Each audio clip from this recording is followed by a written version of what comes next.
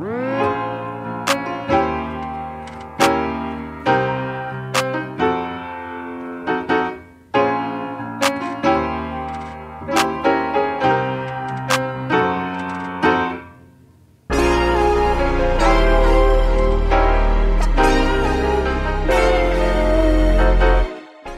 guys, Will's Garage here. So in this video, I'm going to be replacing all the remaining rubber bushings on the rear subframe.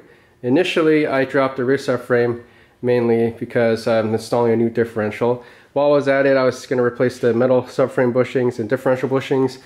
And since I have the whole entire subframe out, I was like, you know, I'm just going to upgrade to the SPL rear arms because these have those solid metal bushings. And just one thing led to another. You know, as I was looking at the rear subframe, I'm going to be replacing the rear trailing arm with a solid aluminum one from Rev Shift. And since the rear trailing arm is out, these bushings right here are made out of rubber. I'm going to push these out and I'm going to replace them with ball joints. By the way, the subframe is upside down right now, so the orientation might look kind of confusing. This is the front, this is the rear, and it's upside down. So for this control arm here that holds a spring, the outer ball joint right here is a sealed ball joint, and it's pretty stout. And this car only has 40,000 miles on it, so I'm not going to bother replacing this one because I don't think it's going to make that much of a difference. But the inner one right here is just a simple rubber bushing. So I'm going to push this out and replace it with an SPL part. Oh, and these, by the way, are really cool. These are the rear toe arms, and they come with these lockout pieces. So the rear toe arm, the stock one, is this one right here, which the weak point of it is the adjustment of the toe, which uses this eccentric bolt right here, which makes adjusting toe really difficult and finicky. So with this lockout piece, it's just going to lock the position in place, and you can adjust it by just threading in and out on each end right here to get your toe setting. So that's going to make it much easier and more accurate.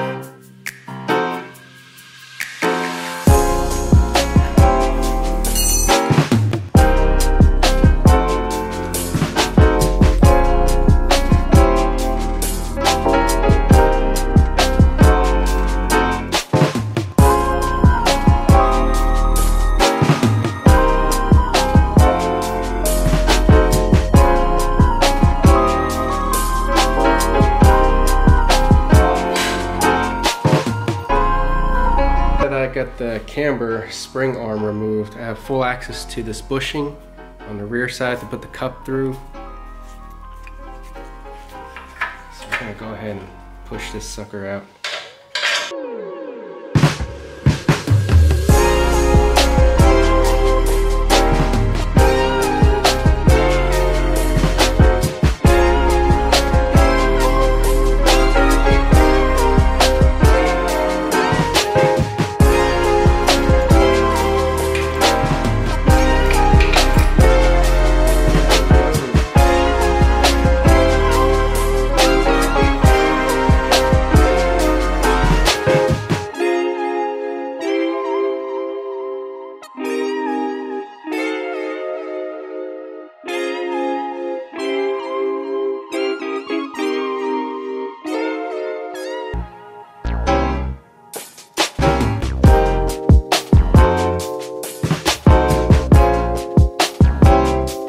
This is the old bushing, old trailing arm bushing.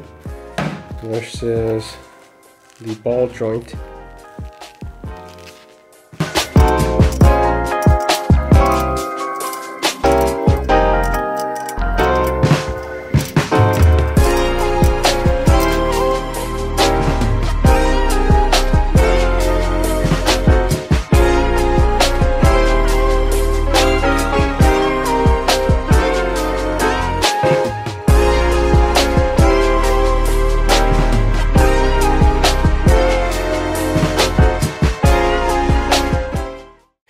Okay, I just found the trick on how to do this, and it's gonna seem really obvious, but I know to me it wasn't. But as you can see, the bushing or the ball joint, when you press it in, it goes in crooked at first, and it's not as crooked as it was earlier because I already got it going. As you can see, the bottom portion right here is in more than the top.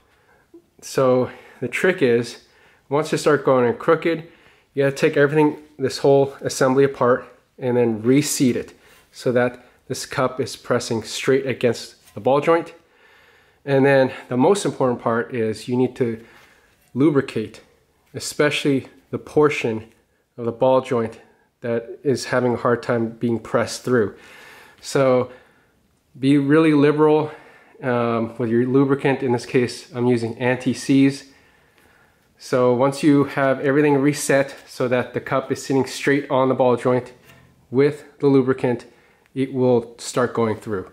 And trust me, I've spent hours trying to press these things in, and it took me this long just to figure this out. So hopefully if you guys are doing this, this little tip will save you a lot of time.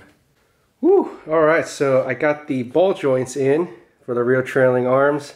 As you can see, a knuckle side, the subframe side.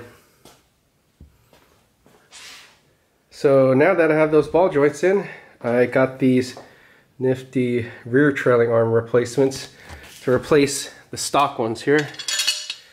You see the stock piece is very flimsy compared to this one made by RevShift. These are made out of billet aluminum. So these things are solid compared to the stock stamped steel arms.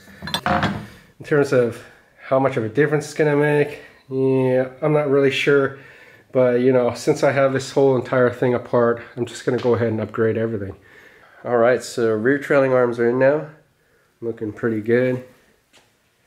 So next I'm gonna be installing the bushings for the inner spring arm. And this is the SPL part that I got here.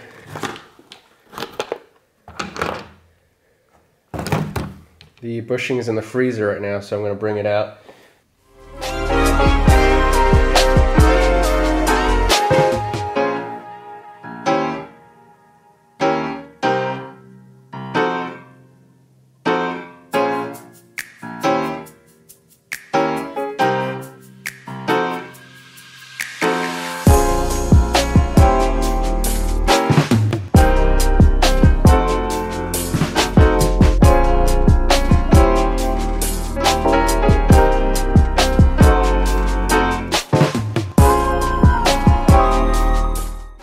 Okay, so the bushing is installed. That was a lot easier than I expected.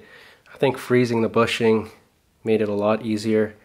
And I emailed SPL to ask them on whether or not there's a specific orientation for the bushing, whether it should be pressed in from the rear like I just did or pressed in from the front. They told me it doesn't really matter. Alright, so second bushing is installed. So now I have full sphericals on the rear subframe. So you guys haven't watched my previous videos. I did install solid subframe mounts, solid differential mounts, and then now I have the ball joints on the rear trailing arms and replaced the rubber bushing for the rear inner arm. The only thing I didn't replace is the outer ball joint on the knuckle for the spring arm. I was debating on replacing this, but this is already a sealed ball joint, and I don't think it's going to make a big difference if I replace it. And if I do decide to replace it later on, it should be easy because it's on the outer end. I don't have to drop the whole entire subframe for it. So yeah, I'm going to reinstall these spring arms now on both sides. Then I'm going to flip the subframe around and put these bad boys on.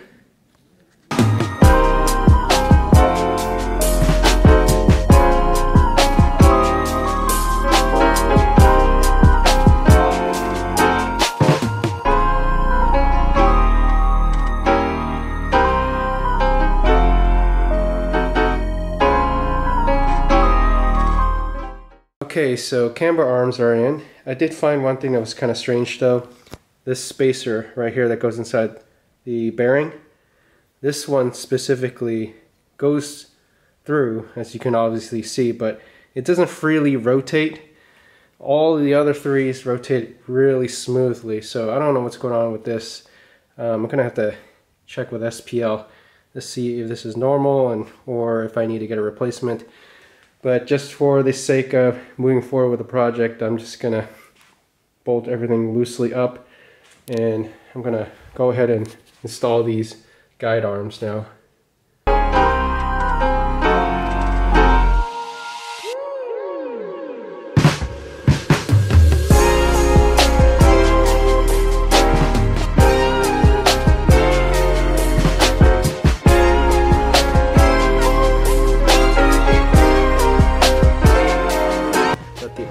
To the exact same length as the stock ones. Let's go reinstall it.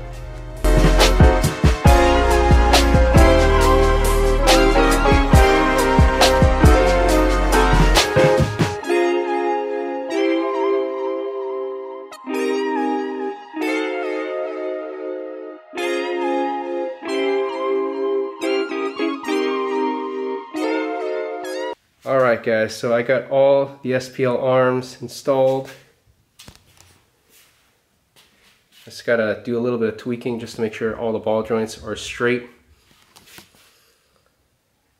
And again, I just need to follow up with SPL regarding the spacer and this inner bushing right here because it's not rotating freely. I'll let you guys know what they tell me.